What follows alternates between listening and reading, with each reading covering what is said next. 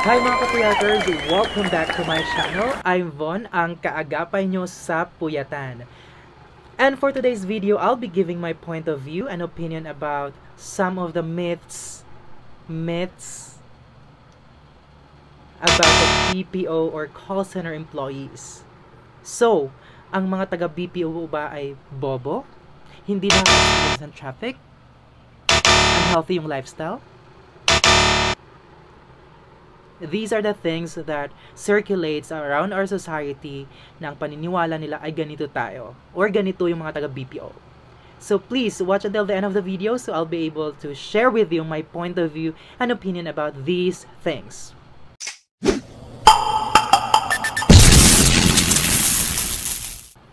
Alright, so sabi ko nga kanina, I'll be giving my opinion and point of view sa mga bagay na nagsisirculate around our society about the BPO employees or call center employees. Now please, if you like this video, hit that subscribe button in the description field. You can also follow me on my social media account. I have my IG and Facebook.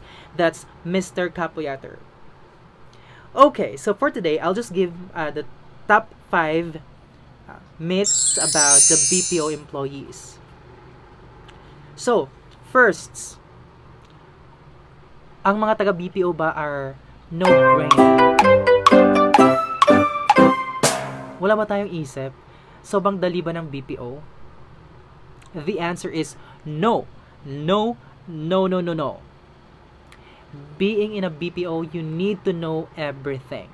From being able to speak English, do an Excel, do an analytics, do PowerPoint, present in public, have stage presence because you need to talk to your client, and you need to have a good spirit. You have to have a positive outlook, like everything. You need to be an IT because you need to know how to fix your own computer if something goes wrong. You need to know how to troubleshoot and do the basic troubleshooting of your computer if it hangs, if it's slowed down, if it's slowing. So guys, hindi lang po talaga nagsasalita ng English yung mga taga-call center. Sobrang babaw po nun. If you notice, kung yung mga taga-BPO are pang bobo lang, then we should have 100% employment rate in the Philippines. But see, ang daming hindi nakakapasok kasi sa recruitment pa lang, hindi nakakapasa ng Versant. Versant, I'll discuss it in a different video. Berlitz, I'll discuss it in a different video. My grammar tests, lahat pagdadaanan mo, technical tests. So kung wala kang alam nun, you can never be a call center employee. So mga hindi nakapasok dyan, ask yourselves, how good are you? Sa ibang industry, well, I know you hindi masyado nakapag-speak ng English sa ibang industry, but I know they have their own expertise. Kunwari, sa IT firm, they are expert in terms of IT and programming or whatever is their specific field. If you're in a bank, you're an accountant or related field. To us, you need to be everything. You need to have knowledge in everything. So it's not easy. Plus, nasisigawan ka pa ng mga customer mo. So guys, change that mindset. Hindi totoo yun. Okay? Cool. Hindi ako nakipag-away. No. Peace tayo. Alright. Number 2. Hindi nakaka-experience ng traffic. O sana oil. Diba? Guys, BPO is not just panggabi. Hindi lang talaga siya pang graveyard shift. 24/7 kami. So may pang umaga, pang gabi, pang hapon. Because we are customer service. We have technical support. We have chat support, email support, back office. Everything is actually in the BPO. So kung pasok mo pang umaga, paano ka hindi makaka-experience ng traffic? Ano, lumipad? Diba? Huwag masyadong makitid yung utak. Pareho tayong nakatira sa Pilipinas. So kung ano yung na-experience nyo as a regular employee in a different corporate world, it's the same experience that we have in the BPO industry or in a call center. So it's a tie. Okay?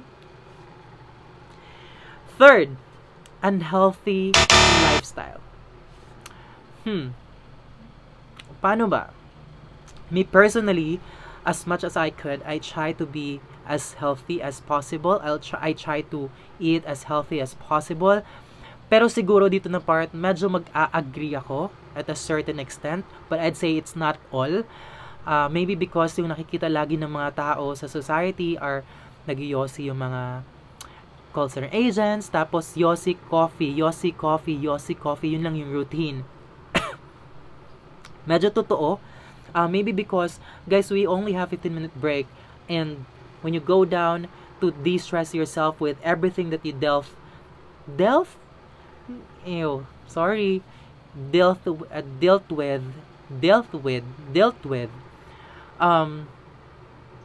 kailangan mong magwagwag, magwalwal, magpagpag pala. And with that, sa 15-minute may ano bang magagawa mo? So, normally, coffee na lang pero mainitan yung chan, then yossi.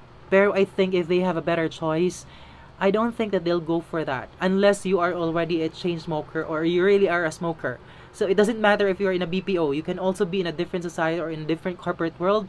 A lot of them nag-yossi din. So, hindi totoo yun. And most of us, if not all, nagjo-gym. May mga vegetarian din ako nakilala. Nagda-diet. So, it's not about the industry. It really depends on the person as to what your priority are. Pag medyo nagkakasakit ka na, naging diabetic ka na, of course, you'll change your lifestyle. So, it's not about the industry you work for. It's about you and how you take care of your health. Alright? Number 4. Lahat ng taga-BPO industry are rich. No, it's not true.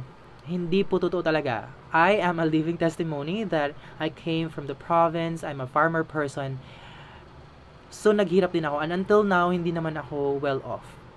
So, whatever I'm buying, whatever I'm eating, if I'm traveling, that's because I work hard for it. It's a hard-earned money. It's not because meron akong pera from my parent at meron akong malaking savings sa bank.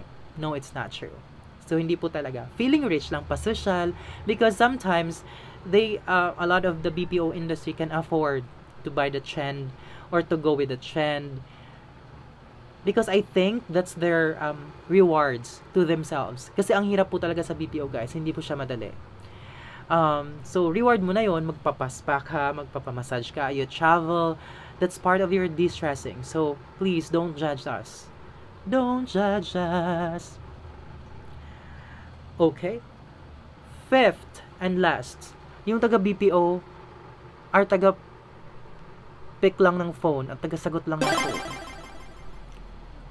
At nakakasad yan mga kapuyaters because hindi po talaga totoo yun.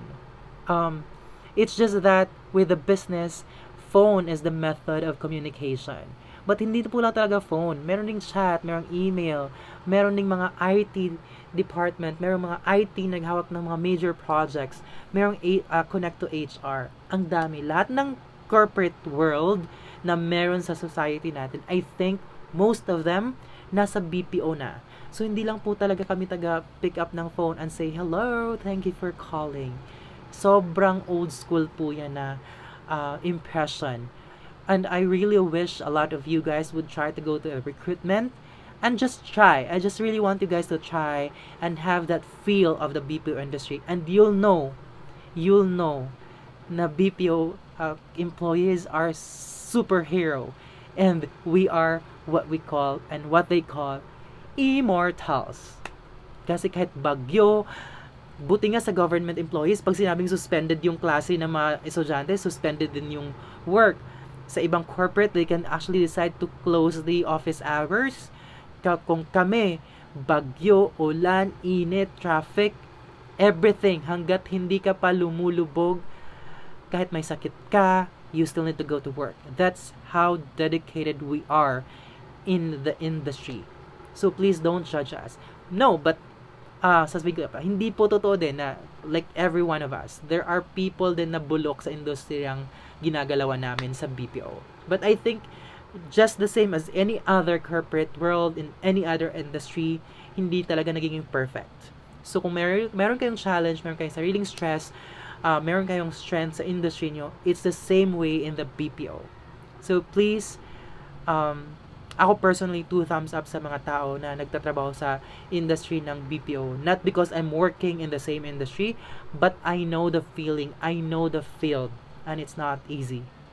Alright? So I hope sa mga hindi taga call center industry, I hope may natutunan kayo ng konti about kung ano yung totoo at hindi totoo sa BPO industry or sa call center industry.